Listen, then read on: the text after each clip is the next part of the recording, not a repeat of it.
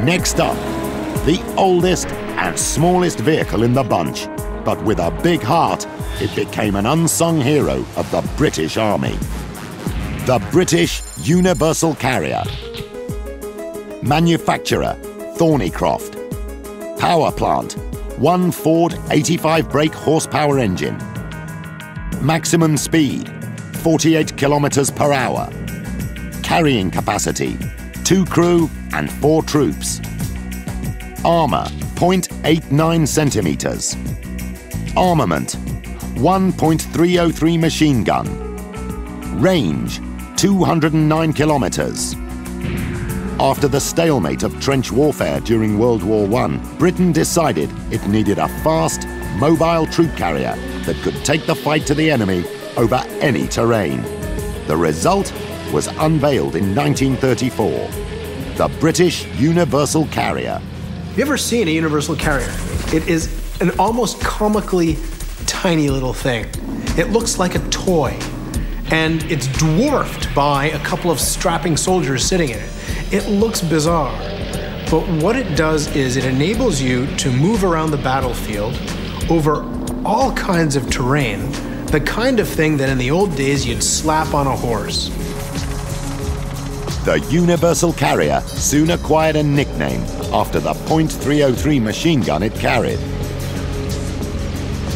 Most Brits call it the Bren gun carrier after the weapon system which it carried, but it also carried things like the Boys anti-tank rifle and could pull trailers and things like 6-pounder anti-tank weapons. So I think that the Bren carrier is a typical example of British ingenuity in that period at the end of the 1930s when there was no money to rearm.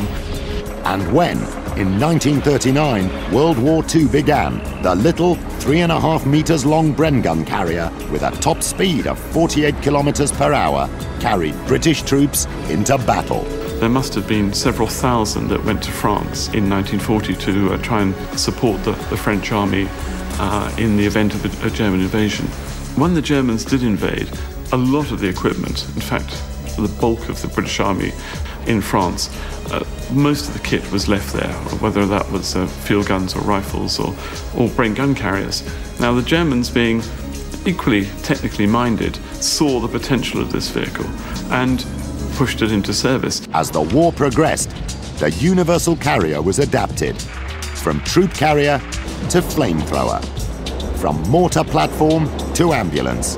It went everywhere, and with the ability to be airlifted, it could get there in a hurry. It seemed that there was nothing that the Universal Carrier could not do. In just about every theatre of war, particularly Northwest Europe and the North African desert, this is the vehicle you had to have. It almost became a status symbol. It was a clear attempt to really do something that was, to a certain extent, transformational. Early on, to try and mechanize, if you will, infantry forces to a large extent, to provide a way of moving, other than trucks and cars, material, supplies, troops, command and control elements, officer, whatever, into the fight and through the fight. The idea was a great one. By the end of the war, nearly 100,000 of these sturdy little fighters had been built, and the Universal Carrier remained in service until the mid-1950s. So it scores high on our matrix for production rating, as it does for innovation and service length.